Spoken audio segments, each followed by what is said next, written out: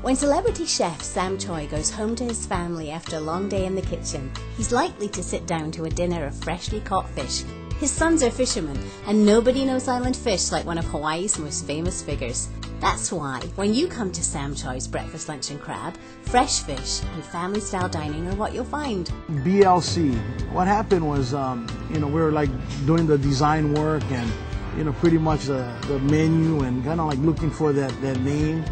And, I had a writer had called me and asked me like, so what's the new restaurant going to be called? And I says, well, I know we got breakfast and, breakfast, lunch, and one of my kids just came in the house with a bunch of Kona crab.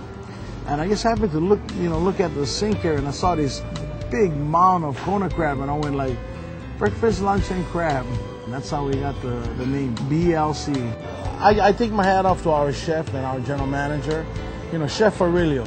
God, what a sweetheart of a chef. Our dinners are really special. We got that keiki night, we got the luau night, we do a big luau here. I think it's an old throwback to what Hawaii used to be.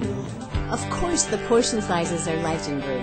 But what Kama'aina love about BLC is freshly brewed beer, fresh crab, lobster, shellfish and steak, all served up in a family atmosphere that's almost like going to Sam's house. Sam Choy's Breakfast, Lunch and Crab. The freshness of Hawaii on a plate.